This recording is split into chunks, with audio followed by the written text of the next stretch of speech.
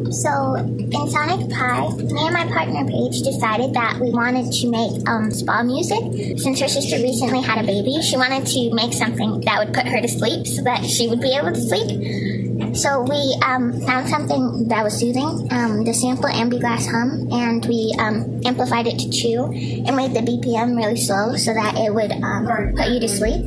All right, let's hear it.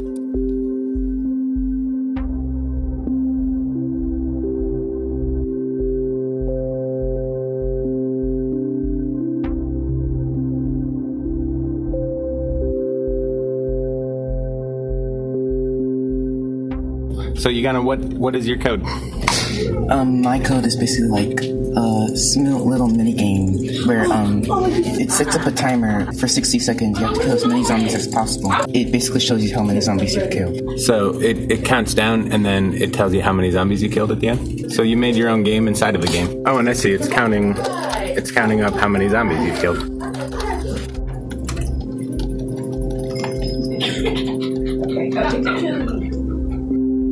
So my code tells me if I were to die, it would tell me where it is and what position, like coordinates wise. So if I were to die right here, where we spawn, I would type in where in the chat, and it should tell me the coordinates right there. Oh yeah. And so why is that useful? It makes it useful so I can recover their stuff without having to try and search for it all over again and try and restart. So it lets them run back to the stuff they lost. Yep. What is locate? Locate is the variable that says wherever I am at that certain point in time, it will save it from where I am when I had died. Hey, I'm Alani. I'm Narrator. All right. And basically, to make our code, we do Squid FX reverb, we synth, live loops, and bands. Cool.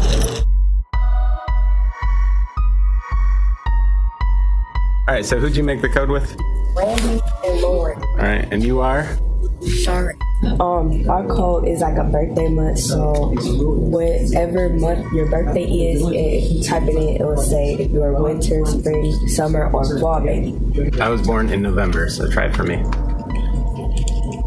So BM11, 11 is for November, right?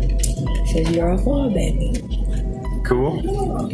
I made a code using the song Lavender Town from Pokemon Red and Blue. So these three are the basic melody of the song. This adds to the background of the song to make it sound scarier. Cool.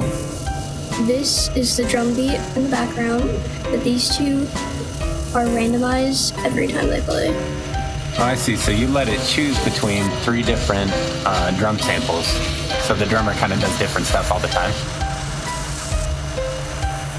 I made this code, it's an if then and type in cookies 1 and this happens.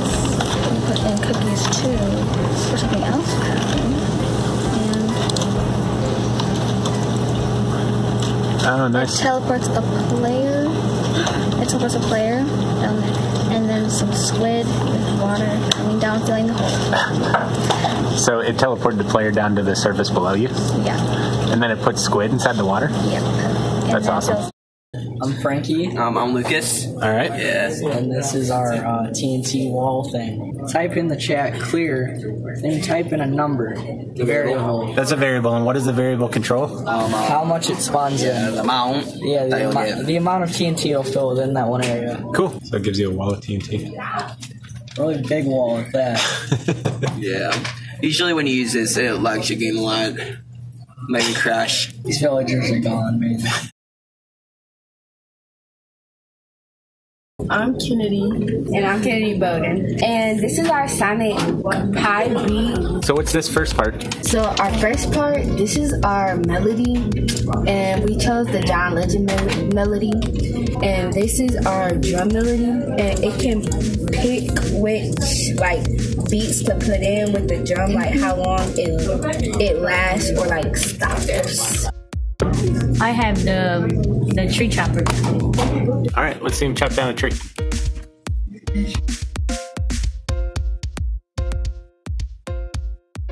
Hi, I'm Alexis. Hi, I'm Amaya. All right, what is your code? Our code is an online code. Okay. Where that if you type in mine, it'll be an agent, it will mine down to bedrock, and it won't like go past that. So you type in mine. Where are you? Cool. So he basically digs down and down and down for you. How does he know when to stop? I guess he knows when to stop before like the last blocks of the earth. So this says he's allowed to keep mining as long as his height is above 1. So that makes sure that what doesn't happen. That you don't go out the map or the world. So make sure it doesn't go out the bottom of the world. Yes. Cool. Oh my god, he's useful for once. All right, Dylan, what's your project? Me and my friend Christian decided to make a code for Sonic Pi where it would recreate the famous Nintendo Easter egg song, Chitaka's song, but remix it more. Cool. So tell me about the different sections that you guys have. What do each of your live loops do? And we use the live loops, to keep looping the same drum effect over and over again. It chose a random note for us to use during the song. Drum sample? Yeah. Yeah. All right, cool. It's very awesome. All right, Tyler, what'd you do? I made a code where if you build a house on the surface, like here, but say you're in a game with your friends and they just keep attacking your house, where you can move it underwater. So first type in the chat start at the top corner, and go to the opposite corner of the house to the bottom corner and type stop. And then you can fly around and find a place that you'd like to put your house. Like around here, you can click copy, and then Oh. underwater. So it's almost like you're putting a selection box around the house and copying it, Yeah, and then it pastes it automatically. There's no water inside. That's awesome. Let me see the code.